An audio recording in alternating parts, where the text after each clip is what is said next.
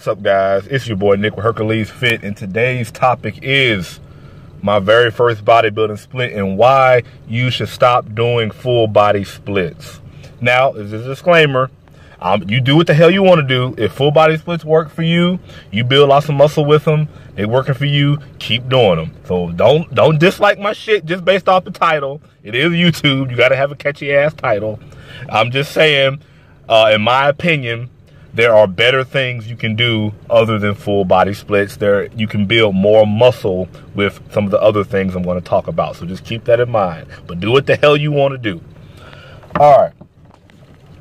One of the reasons why you should not be doing full body splits is something called volume and intensity. The main thing that drives muscle growth, they've done studies on this, and a bit of it's common sense, is volume and intensity. So the higher the volume, the higher the intensity, generally speaking, the more muscle that you can build. Now, that's not always the case, but generally speaking, that is the case. So say you're working your full body, you're doing that 5-6 days a week like some people do. Unless you're working out for 2 or 3 hours a week, you're not going to be able to have a high amount of volume per muscle group if you're working full body. And now, there's exceptions to that. There's some people that can do, 12, 13 sets per muscle group and work their whole body. But unless you're on steroids or some shit like that, you're probably not going to be doing that high amount of volume. Most people I see that do full body, they're doing 3 to 4 sets per muscle group because, again, you got to get through everything. You're not going to spend 2-3 hours in the fucking gym. Most people are not going to do that. So the problem with working full body is you cannot get as much volume in and intensity in the same workout. You almost have to choose one or the other. So, for example, either you're going to do a lot of volume and have a lower intensity, or you're going to do high intensity, but you're only going to be doing 1 or 2 or 3 fucking sets per muscle group, which is going to hinder your muscular development. This is the reason why people do bodybuilding splits, because it allows them to have high intensity and also keep the volume fairly high without being in the gym for three fucking hours. So generally what I'm trying to get at, guys, is it's better to do a bodybuilding split than it is to do full body for building muscle. You can still build muscle doing full body, especially if you're a beginner or if you're on steroids and you just have the energy to work out for 3 fucking hours doing high volume. But for most people, they would benefit better from doing a split. Now, what kind of split should you do? I'm going to tell you the split that I did when I started off. I started off with a push-pull leg split, bro split, whatever you want to call it. And the reason why I started with this is it allowed me to have enough volume to work for my goals and spend enough time on each muscle group while also keeping the intensity at a certain level. I've done full body before, that's why I can talk about it. I've done an upper or lower. Both of these are good splits for building muscle, but in my opinion, the most optimal split for building muscle is either going to be a 3-day split or a 4-day split. So either a push-pull legs or doing a 4-day split where, you're working, 1 or 2 muscle groups per exercise session. Either one of those splits is going to yield the best results, the best bang for your buck.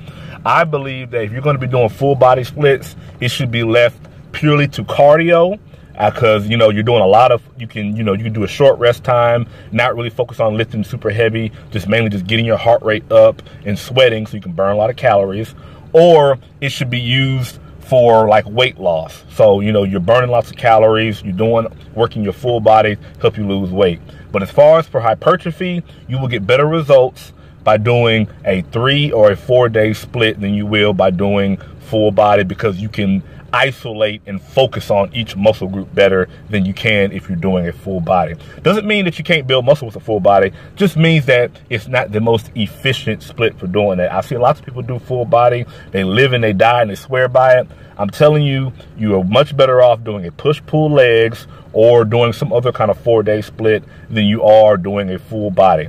That's just the way it is. And it's purely because you can't isolate each muscle group the way you want to with a full body. Unless you spend 2 or 3 hours in the fucking gym, you just can't do it. You really can't do it. Or if you can do it, the intensity is not going to be as high as it would be if you split it up and did like a push-pull legs or something, where you're not working as many muscle groups and you can actually focus on going to failure with the muscle groups that you're doing. When I was in college, I switched. For you guys that don't know, I was doing a push-pull leg split probably my first 5 or 6 years of lifting weights. So about half the time I've been lifting weights, I was doing a push-pull legs. I started off doing an upper-lower. That didn't work that well, so I quickly stopped doing that. And then I started doing a push-pull legs my first year, about halfway through my first year of lifting. And that's when I really started noticing results. And again, it's because you can do more volume and you don't have to have super fucking long workouts. So I say, and then I switched into a 4-day split because I needed more time in between classes I had less time in between classes and I needed shorter workouts. So my push-pull leg split, I was doing such high volume, like 15 to 20 sets per muscle group, that I had to give myself an extra day, split it over an extra day so that way my workouts could be, instead of 2 hours, they could just be an hour or an hour and 15 minutes. So I don't recommend you go to a 4-day split if you're a beginner. If you're a beginner, I would say stick with a 3-day split at push-pull legs. That'll take you home. I built a fuck ton of muscle with that split. I'll put up a photo of what I look like after 3 or 4 years of doing a push-pull leg split. Great split. My opinion, the best split to start off with on your bodybuilding journey. And after that, you can do a 4-day or 5-day split or whatever the case may be. The more days you break up your split, the more you're trying to isolate a certain muscle group.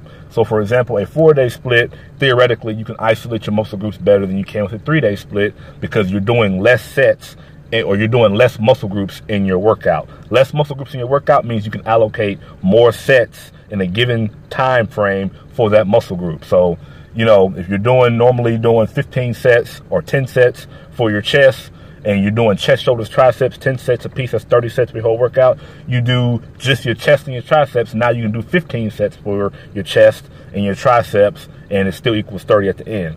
Again, that's just one way of doing it. You don't have to do it that way. But if, you've been working out for a while and you notice that your workouts are long as fuck, like 2 hours plus, try splitting it over another day and spreading out that volume so that way you can put more energy into the muscle groups that you're working, and you'll probably notice that you'll get more growth. I noticed substantial growth even in college after lifting 5 years when I switched to a 4-day split as opposed to doing my normal push-pull legs. And that's just because, my body had gotten used to push-pull legs and I wasn't able to work out as hard with a push-pull legs because I was getting burnt out after working about, 2 muscle groups. By the time I always work my shoulders at the end because they're a strong point for me. By the time I got to shoulders, I'm burnt out. I ain't got no fucking energy left. But if you split it up over another day, now you got the energy to work all those muscle groups because you're not working as many muscle groups in one workout.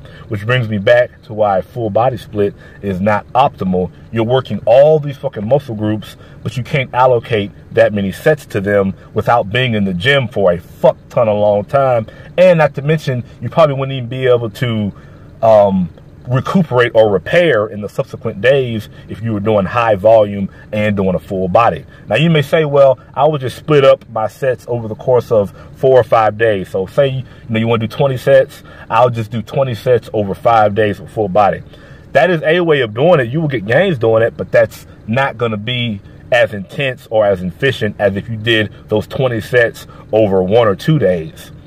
So even then, the intensity is still going to be lower if you're splitting up. It would be like, try doing 5 sets of bicep curls in a workout and then doing that 5 days a week, or doing 20 sets of bicep exercises in one workout. Which one do you think you're going to be more tired with? You're going to be more tired with the 20 sets in one workout because it's more overall volume in the workout. And in my opinion, you will get better gains assuming you're advanced and you can recuperate from that. You'll get better gains doing more sets in one workout than you will doing all those sets split up over 5 or 6 fucking days. So guys, I'm not hating against full body workout. If you've been doing full body, it works for you, you've made lots of gains with it, keep doing it. But just keep in mind that you will probably get better results if you start doing a traditional bodybuilding split, like a push-pull legs or a 4 or 5 day split, whatever your schedule allows for. You'll get better results with something like that than you will doing a full body on average. I've seen it myself. I've talked to people. I've coached a lot of people. You will get better results with a bodybuilding split than you will doing the full body or even doing the upper and lower. I feel like if you're doing these kind of splits, these splits are good for weight loss. They're good for cardio. or if you're on steroids and you just have the energy to do high volume, full body workouts. But if you're not in one of those 3 factors, you're much better off doing a traditional bodybuilding split, like a push-pull legs or a 4-day split. Maybe you work your chest and your back and your arms and your shoulders. That's what Arnold Schwarzenegger did. Or, you know, like Dorian Yates, you work your chest and your biceps, and, you know, you do your back for a day, and then you do your legs on a day. You know, a 4-day split. That's what Dorian Yates did. Or Ronnie Coleman, you know, I think he did a 4-day split too. You know, there's lots of different ways of doing it, but the point is you need to be doing some sort of bodybuilding split to optimize your training and to be able to allow you to have enough volume and intensity for each muscle group so it can grow. So guys, I hope you learned something with this. Wasn't trying to have this be a divisive fucking video, but, you know, this is just my training approach. Going to be having some training programs coming out soon within the next couple months, so stay tuned. So that way you guys can get whatever training program you want. Have some push-pull legs come out. Probably going to have some, probably some fancy stuff. I don't know. I'm gonna work on it. I'm gonna come up. You guys give me some ideas in the comments of what kind of splits you want me to work on, or what kind of splits you'd be interested in doing, and I'll work on them. Believe it. So email me at workbeforeyouwish@gmail.com for coaching. I appreciate you guys. Check out my merch. It's linked in the description below. Hercules Fit. It's your boy Nick, your boy Hercules, signing out.